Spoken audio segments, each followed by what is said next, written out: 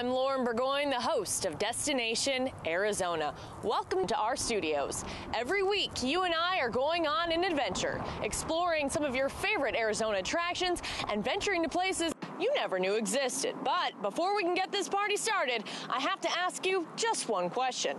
Are you ready for the wildest 30 minutes of your day?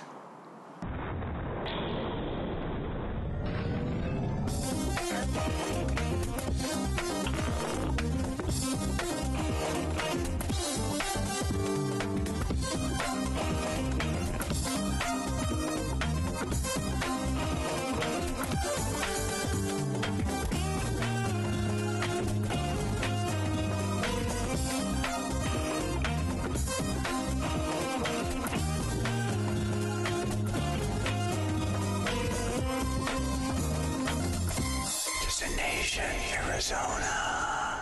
When the sun goes down in Chandler, the lights go up.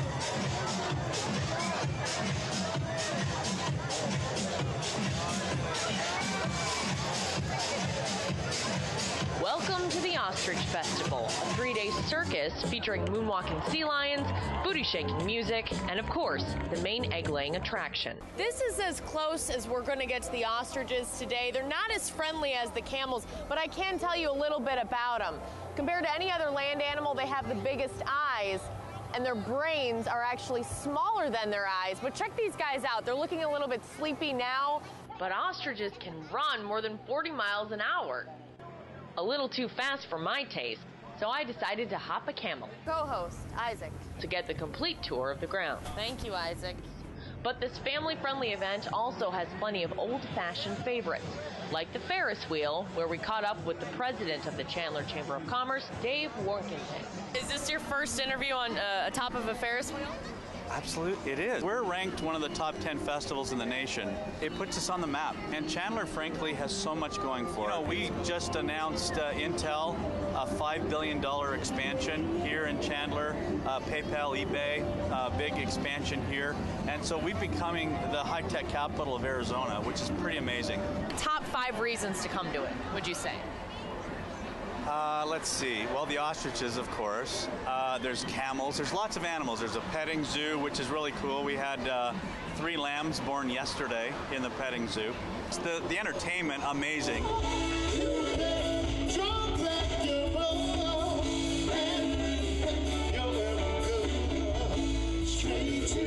The spinners, are rocking it. Yeah, the rides, obviously, the fair food. You're reading my mind. The deep-fried Snickers would be a top 5 for me. Yep. Did he say deep-fried Snickers? Time to pop this wheel and give in to my sugar craving. Dave is triple dog daring me to eat this cotton candy before riding. Oh my gosh, what is that? Take a look at that. That's sick. That's what that is. That's sick. We're not even going to get into why we're calling it sick. But Dave, are you going to join me on this ride? No. And on our way over to the worst decision I'm making today, we learned that cotton candy serves more than one purpose. Hey, besides eating it, what else can you do with a piece of cotton candy? You can use it as a pillow. Use it as a pillow? Yep. Yes. Here, take some of this. That's a good one. Okay, so use it as a pillow. Okay. What else? What else? Maybe to, make a ball and just throw it at your brother or something. Multi-purpose. Wait. You can wear it. Here we go. Let's see yours. What are you going to do with it? Oh, that's pretty good. You can put it as a necklace. I like that. Have some bling-bling with the cotton candy. Now that the bag was empty, it was time to hop aboard the demonic disco ball. And for your viewing pleasure, my photographers insisted on having the cameras rolling. And there was nothing I could do to stop them.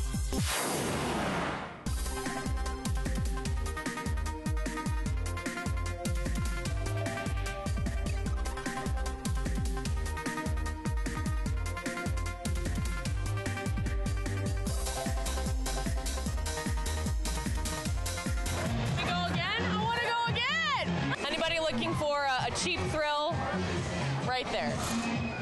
Give me another year and I may be ready for it. In the meantime, it's on to my next destination. Thanks for coming out to Ostrich Fest. Wave bye-bye. Thank you very much. Feel free to wave back, everybody. Ready?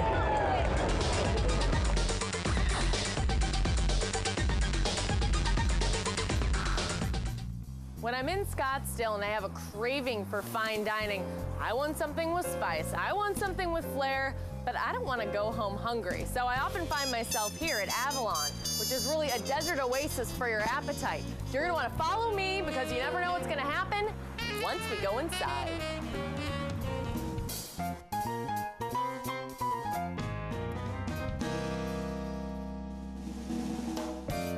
Now, foodies everywhere are going to be pretty jealous of me right now. I am standing in the coveted spot here, the executive chef Brandon Krauser here at Avalon in the kitchen today. And we're getting ready to be seduced here, Brandon, because the ingredients smell so good. Everything you're making looks delicious. So let's get right to it. Very local. What are you going to prepare for us today? Well, we have a Avalon mussels dish. It's our Santa Barbara mussels. Very popular dish here at Avalon.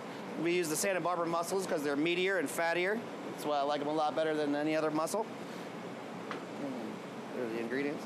Now, I'm also noticing your fresh ingredients here, and they're Arizona grown. Everything, yep. The tomatoes, the herbs, the garlic, the shallots, and some poblano chilies, all from local farmers around Arizona. The Shriners Merguez sausage is actually Shriners downtown. We put these all together into one and make a nice little butter sauce out of everything. So. Now, this is probably perhaps my favorite thing you're going to be preparing today. We've got crab cakes. Yep, we sure do. Talk about the crab cakes. The crab cake is, we use a fresh crab meat here. No filler is our rule here at Avalon. It's just crab. We put a little bit of corn, lemon, and a little bit of onions in there, but that's it. No filler, no breadcrumbs, no egg whites or anything like that. Sear it off on a cast iron pan, a little black garlic, and a little corn puree. Simple but delicious. Now, Brandon, I wanted to ask you, a lot of people think I'm coming to Arizona, I'm not going to be ordering seafood, but that's not the case here. So nope. Let's talk about that a little. We get our fish in daily. I have a really good relationship with a couple of fishmongers in Santa Barbara. I've got one here in Arizona, the Japanese fish auction in Tokyo. So we get everything in daily. You've got the hookup with the fish. Oh, yeah. Now, I wanted to ask you, too, as a chef, what is your favorite ingredient? What is, like, the Brandon signature spice? We use a lot of togarashi here at Avalon. It's chili spice. It's got sesame seeds. It's got nori. It's got dashi in it. We've got pineapple in it. Kind of a Hawaiian Asian chili spice we use on a lot of our fish products. Definitely in the mussels. So really good ingredient. And also something, Brandon, I wanted to point out, because I think this is fabulous about this place, is that you guys change up your menu a lot, yes. And that's because you're calling the farmers on Monday morning, finding out what's fresh. Yes, they say, the farm here in Arizona, the farmers change their produce a lot because of the weather, and the seasons are one season pretty much throughout the entire year. Right. So they change a lot of their products. So we call them up on Monday. Me and my chef de cuisine will sit down with what they have, and we'll put a menu together with what they have, talk to the fishmongers, and go from there. Excellent. Well, I certainly want to get out of your way, and so that we can enjoy later. But I want to thank you, and I'm excited to see what you're going to do for us today. All right. All right, we're going to start with the Santa Barbara mussels. You always want to start with a very hot pan. Mussels first. That helps get them going, get them open. Start with that. All of our other ingredients we've been talking about, the sausage, the poblanos, the tomatoes, garlic, shallots, and herbs, all at the same time, right in there. Gonna get them all together. Let the vegetables sweat a little bit. And salt and pepper, everything. Very important. All right, togarashi.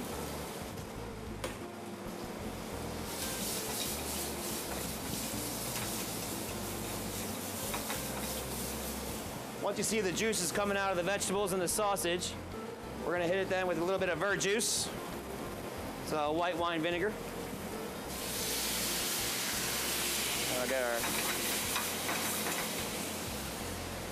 Get all the flavors together really nicely. Let that boil off a little bit. You can see the mussels are gonna start to open now. Just like that. And then we always finish it with the good stuff. A little bit of butter, a little bit of cream, and some white wine. Finish it all off. We'll let that cook together. Takes about 2 minutes. Once that butter is melted, you're pretty much good to go. Make sure all your ingredients are together. Then the fun part is the placement. I like to put them around the bowl. See those big, fatty, nice muscles we got there. I like to place them all like this, make them look nice.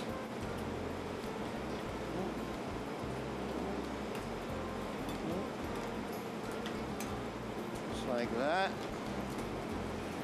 You got a nice circle of muscles. The ingredients right on top.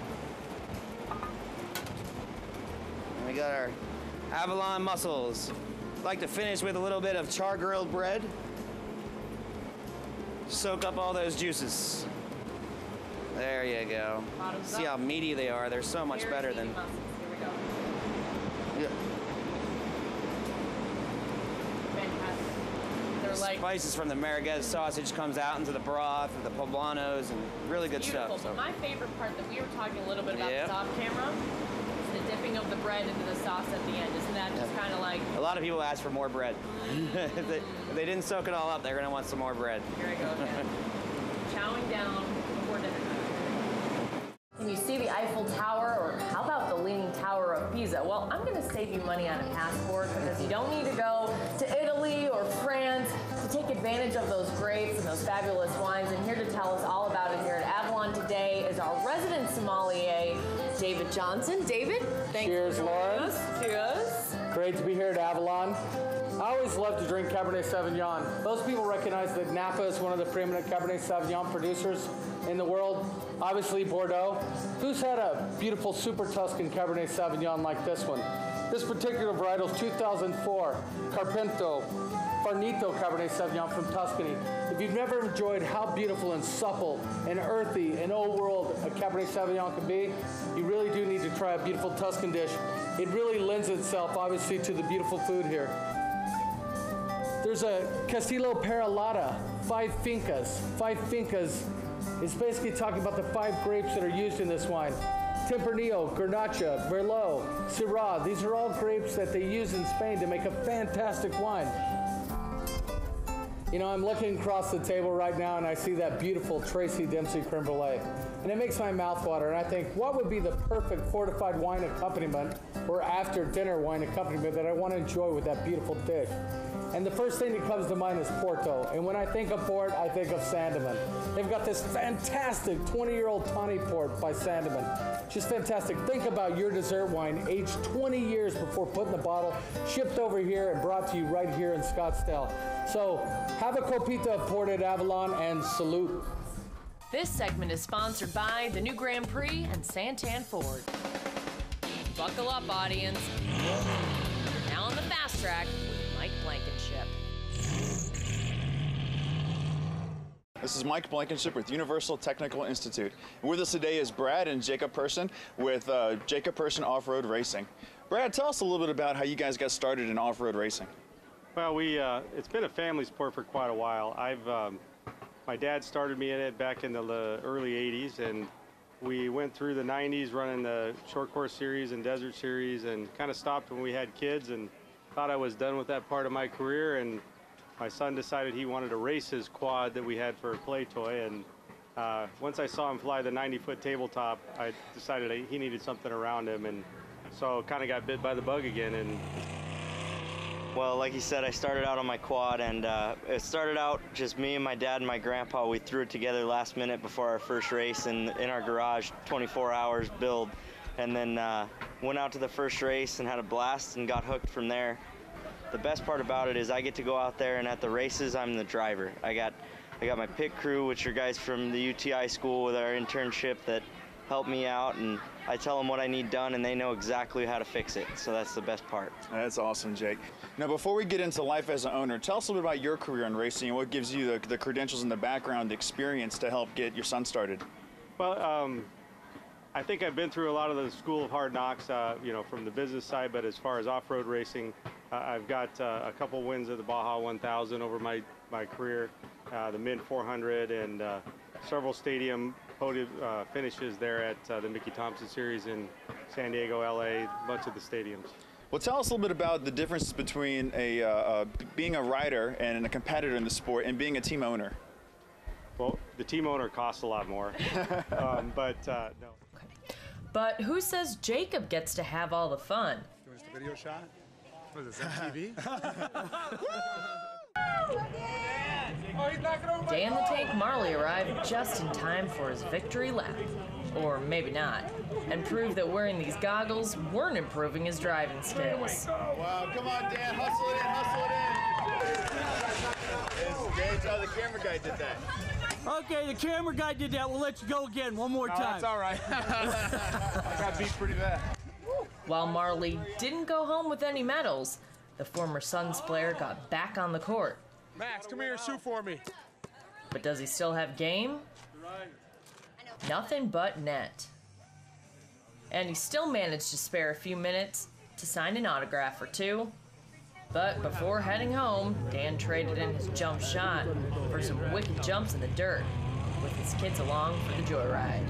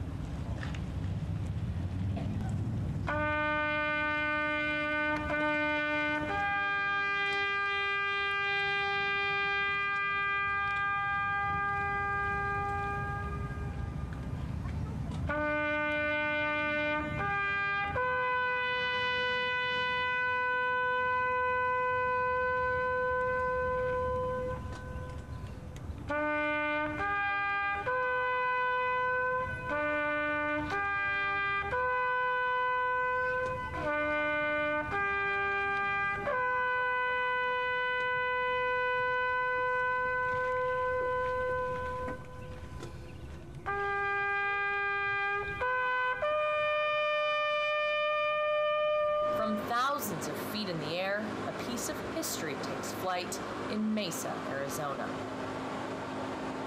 Fully restored from its fighter days of World War II, this warbird paints a picture across the sky of the sacrifices veterans made more than 65 years ago. The B-17 is just one of the restored relics on display here at the Arizona wing of the nonprofit Commemorative Air Force. We have 6 aircraft that we operate, as well as the other aircraft in the museum. And we pride ourselves in the fact that we're one of the flyingest museums. The aircraft that you see here, with very few exceptions, all fly. But these flying machines aren't just for looks. They're meant for time travel. I'll be doing my pre-flight inspection. We check our fuel, our oil, various other points of the aircraft. Right now I'm checking the hydraulic fluid for the hydraulic system on the aircraft, and make sure that it doesn't need service before we fly.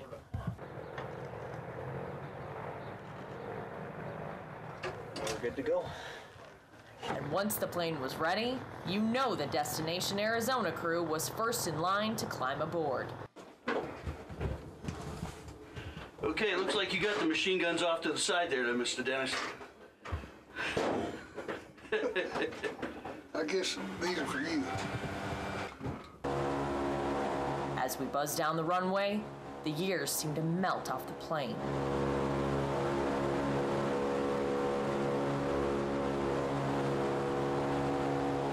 We were honored to have a very special guest on board with us, a World War II veteran who lived to tell about his own sentimental journey. Well, this is a picture the Germans took when they captured the American flyers. They took their pictures. So if you escaped, they knew who they were looking for. Or when we had a picture check in camp, roll call, they had this, a check. Yeah, I spent 18 months in Stalag 17B. Climbing aboard the bomber was all it took to trigger memories of being shot down for this POW hero. This is the radio room. We ditched one airplane in the English Channel when they couldn't get all the way back to England. We were crippled, running on 2 or 3 engines. When this thing hit the water, I'm down like this. I thought my chest was going to go right through there and push so hard.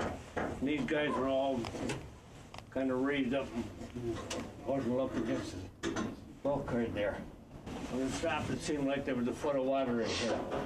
But we all clambered out through the top, and you're hollering at each other. See, when you hit the water, there's a couple of handles you pull, and automatically a dinghy would pop out on that side and one on this side. And they're supposed to inflate. Only one did. While stories like these are getting harder to come by, the pilot and the crew are doing everything they can to keep them soaring. You know, there are just 3 of us up here, but this whole airplane depends on our several hundred members. And without all the members, the mechanics, the ground crew people, the coordinators, the ride coordinator and tour coordinator, and all the people who work as docents in the museum, we wouldn't be sitting here. So we get to have a lot of fun, but there's a lot of work that goes into each and every one of these flights. Hi, my name's Last Tolis. I'm a colonel with the Commemorative Air Force, the Arizona Wing. You're watching Destination Arizona.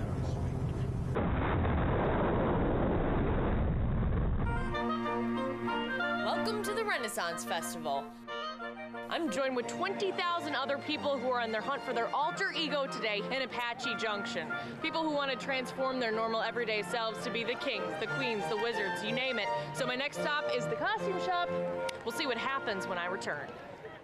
Are you sure this is the only thing in my size? I look like a dude. Perhaps a television host back in the Renaissance would probably be dressed as a pirate wench. Oh, no. Scandalous! No. Scandalous! So it's back to the dressing room for one more gown. I think she's ready. Lady Lauren! Oh. That's right, you minions. All hail to your queen. Well, thank you. I think I could get used to this. Now that I was dressed the part, my royal posse and I made our way through the festival, where once upon this medieval time, merchants lined the streets hawking baubles and beads, and there was no shortage of axes to throw or personalities to meet. What do you get when you combine a duck and gunpowder? A duck hunt? Like the video game, maybe? No? No, actually, you get a firecracker. Yeah. I'm sorry, it's foul humor. It is foul humor. But nothing could have prepared me for this. You ready for the tallest? Okay. Are you ready for the tallest interview I've ever gotten? Let's see if I can do it. Okay. Oh, there she's going. Well, hello, Lady Lauren. Hello, Mr. Tall, Dark, and Handsome. Thank you. My dear lady. Enchanté. What is in that mug, by the way? This water, my dear. I am not going to be high and drunk. Okay. So tell me, what is the secret to standing on these stilts? Lots of practice, years of walking on these things. It works your butt like crazy. After years of this, I can take a piece of coal and just make a diamond. Huzzah! Do you have a problem finding mates your size? Oh my gosh, I have to go to Sweden, go for the tall models there. It really helps. I mean, you're pretty tall yourself. I'm just saying, we get you a little bit more of a heel going. So how many hours of training would it take to get me to, up to your caliber? I don't know. You got pretty good balance. I'm thinking, maybe about 4 or 5 years. You got it down solid. Maybe 4 or 5 years. I won't be hosting the show because Tall, Dark, and Handsome and I are going to be on the road together. Thank you. Now I gotta run, Miss Princess Lauren, but we gotta do the acrobatic show in a moment. Help all your friends out here come see us. Barely Balanced at the Renaissance. All right, sounds good. Thank you. Yeah, he got my number. Well, I had certainly worked up an appetite. It's They're emu. delicious. It's emu. Yes. Describe it for me. How does, describe it to someone who's never had one. Oh my God. It's greasy and the meat falls right off the bone. And it just kind of melts in your mouth. It's easy to swallow. You don't have to chew that much. It's freaking bomb. Is that the best thing to eat here if you had one thing to pick? Yes. Yes. Yes. Yes. Yes, definitely eat this. It's the best. A bite? Oh, go ahead, dude. Oh, okay. Really? Okay. You might need a napkin. Thank you. Napkin? Good. Sweet. Did you hear that I eat other people's food? Is that what's known around the park? Now it was time to get back to work as the Royal Paparazzi. Finally, my exclusive one-on-one with His Royal Majesty, the King. Is there any message you'd like to give to the people of Arizona? Yes, come and bring lots of money so we can tax you. I'm just joking. We have so many wonderful shows here. It would be a shame to miss out on any of it, truly. You'll laugh, you'll cry, you'll drink, you'll eat. There's so much to do. Everybody's invited to dress up and partake. Oh, most definitely. You do not have to, but if you do, we do take a little bit more of a notice of you. If you take the time, we'll try to take the time as well. Thank you, King. We know you have a lot to do today, so here we go. Well done. How was that? Huzzah. Again. And while I was certainly getting used to my title as Lady Lauren, all fairy tales have to come to an end. So, it's on to my next destination. Wow. Well, that was awful. Don't go anywhere. Coming up next week on Destination Arizona, why athletes from all over the Southwest are lining up to make a splash in Tempe Town Lake, and why dragons are leading the way to the finish. 4,000 pounds flying about 70, 80 feet. Yeah. Plus, we'll find out what happens when I get behind the wheel of an off-road truck. Sweet jumps. So I heard that she lit the piano on fire. It went up in flames. And you'll never guess which poker face is stopping traffic in downtown Phoenix. I'll give you a hint. It's not even me. Poor John. What am I going to say about this ostrich? So this is as close as I'm able to get to my in-depth interview with the ostrich. There, grab the money that you'll be waiting frantically above your head. But I should tell you something before you go sneaking off out the back. The Dead Bob Show is not over. And nobody's required to tip. Nobody's required to tip in the Dead Bob Show. I worked so hard.